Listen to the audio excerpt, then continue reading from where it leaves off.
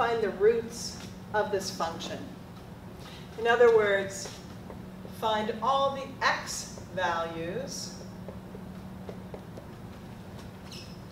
that satisfy this equation, that produce a y value of 0. That's a little puzzling, isn't it? I know it's a nice cubic, nice polynomial, so it has to have 3 roots. They don't all have to be real, they don't all have to be different, but I know it's going to have 3 roots. I would normally think about factoring here, but yeah, I don't really see any obvious way to get factoring, although you can do some just kind of guess and check factoring, and you might be successful. So I encourage you to try that. But there is a method that is handy, and it kind of makes sense. It basically is just, if you can just think your way through and find one solution, then you can use that solution to find a factor, use polynomial long division, find the other factor, and then you'll have more success solving it. Okay? So I could try to just look at this and try to just think of some numbers that might work, that might make this 0. But gosh, there are a lot of numbers in the world. So it'd be cool if I could kind of hone in on a list of possible roots, possible x values that would make this true. And to do that, we're going to use a cool little trick. And to demonstrate that trick, I'm going to give you another example. Let's say we're solving, I'm just making up a totally unrelated equation. 3x squared minus 5x plus 2 equals 0. Okay? That one I think we can factor. Right? We would just set up our sets of parentheses. We'd say these terms here multiply to equal 3x squared. These two multiply to equal 2. I think a 2 is going to go there. Oh no. I think the 2 is going to go here and the 1's going to be here because they both have to be negative. Right? Through negative 3x minus 2x gives me my negative 5x. And then I have 3x minus 2 equals 0, or x minus 1 equals 0, and I get my 2 solutions. Now, if you notice, both of my solutions are factors of my last term divided by factors of my first term. My solution of 1 is a factor of 2, which is 1, divided by a factor of 3, which is also 1. My solution 2/3 is a factor of 2, negative 2, right? Or divided by, sorry, 2, divided by a factor of 3, 2/3. So if you think about it, if your roots are rational, and that's a big if you have rational roots, then they have to be factors of your last term divided by factors of your first term. And by term, I really am saying the coefficient of the first term. So, if I want to find a list of possible rational roots for this equation, my list is going to be factors of my last term divided by factors of my first term. And again, I really mean the coefficient of the first term. So I'm going to have a long list here. So factors of negative 6, plus or minus 1, plus or minus 2, plus or minus 3, plus or minus 6, divided by factors of my first term, plus or minus 1, plus or minus 2, plus or minus 4. Unfortunately for us, this gives us tons of options. So let's just list here. So I could have, let's see, plus or minus 1 divided by 1, that's 1. Plus or minus 1 divided by 2, that's 1/2. Plus or minus 1 divided by 4, 1/4. Plus or minus 2 divided by 1, that's 2. Plus or minus 2 over plus or minus 2, that's 1, we already have that. Plus or minus 2 over plus or minus 4, that's plus or minus 1/2, we already have that. Let's see, plus or minus 3 over 1, which gives me plus or minus 3. Plus or minus 3 over 2. Plus or minus 3 over 4. You see where I'm going with this? Plus or minus 6 over 1. Plus or minus 6 over 2, which is plus or minus 3, which we have. Plus or minus 6 over plus or minus 4, we already have that. Holy smokes, that's a lot of possible roots. These are all the possible rational roots of this. There's no way to have a rational root of this that's not on this list. That is a very sloppily drawn list. But I was so enthusiastic about it. Are we getting the idea? I can already hear you just going, oh my God. Don't worry about this. You don't have to go through and make this whole list. I just did this so you would see what I'm doing. But what you do want to do is think about this and just try some of these numbers and see if you're lucky.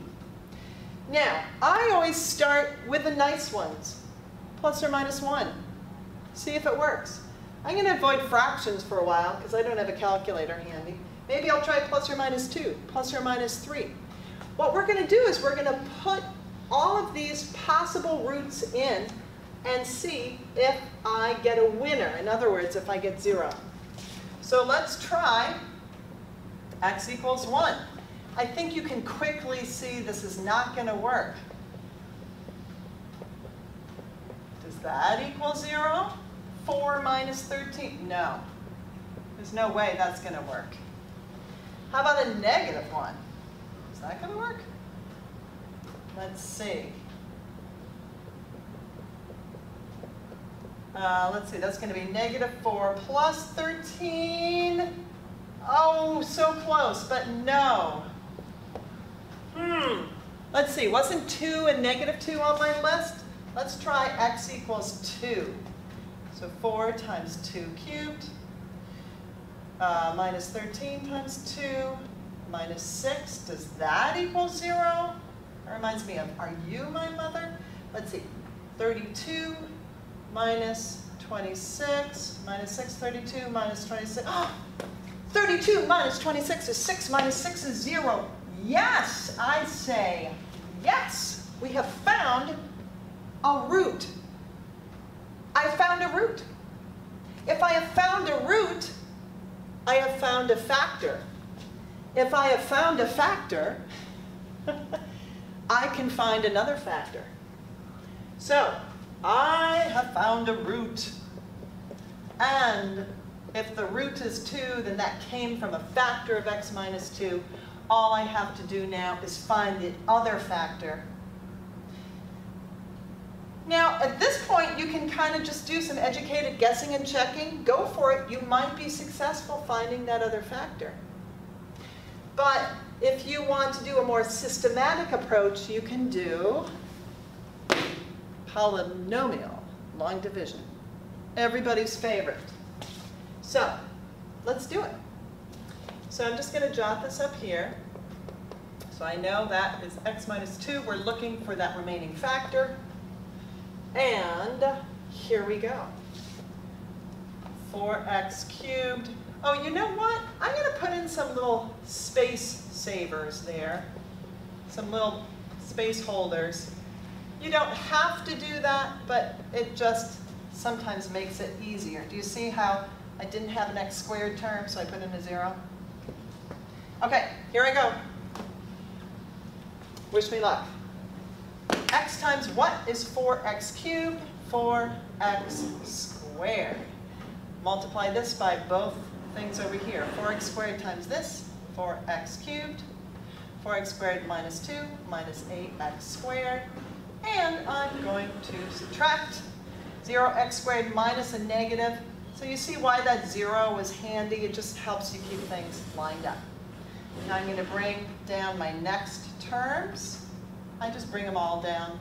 You don't have to. X times what is 8x squared? That's going to be an 8x. 8x times x is 8x squared. 8x times negative 2 is negative 16x. I'm going to subtract. That cancels out. Negative 13 minus a negative 16 is a positive 3x. Start again. X times what is 3x? That would be a plus 3. 3 times x is 3x. 3 times negative 2 is negative 6. And of course, I get a 0 as my remainder. If you didn't get a 0 as a remainder, what that would mean, I'm tilting the camera so you can see that. What that would mean is that you did something wrong with your long division. Because you know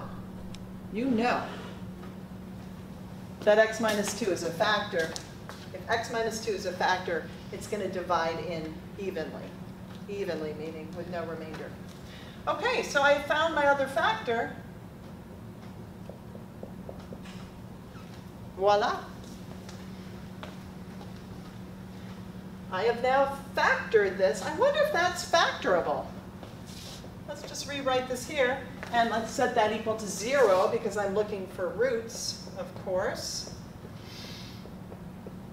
Now, if you're not sure if that's factorable, of course you can use the quadratic formula. You can do completing the square. I'm thinking that might be factorable. I'm just going to go in. I'm going for it. Once you guys pause the video and you see if this is factorable. All right, I'm going to start with the 3 and the 1 because I don't have any choices there. I don't know. Is this going to be Oh, it's going to work. Do you see it? I see it. Do you see it? What are the possible factors of 4x squared? 4x and x. I'm not seeing much hope there. But I'm thinking I'm seeing hope with 2x and 2x. Do you see what I see? 4x squared plus 2x plus 6x. That gives me my 8x. Ah, who knew? This creature had 3 rational roots hiding in it all this time. That is so exciting. I'm going to set each one of these equal to 0 since they multiply to equal 0.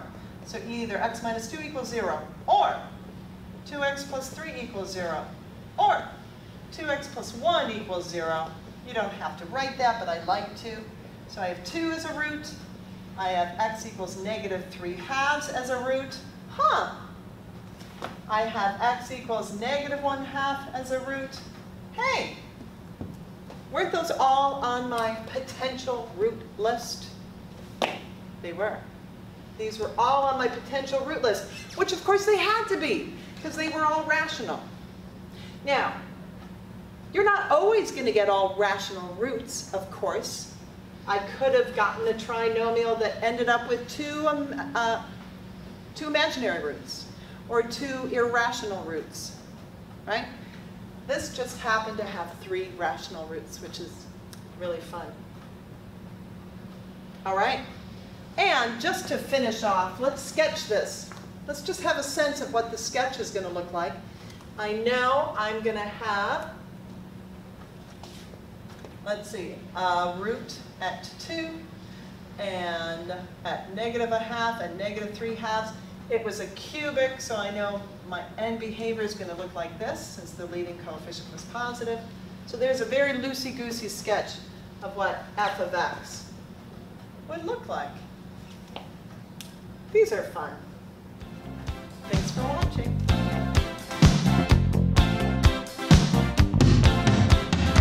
A man walks down the street, he says, "Why am I so..."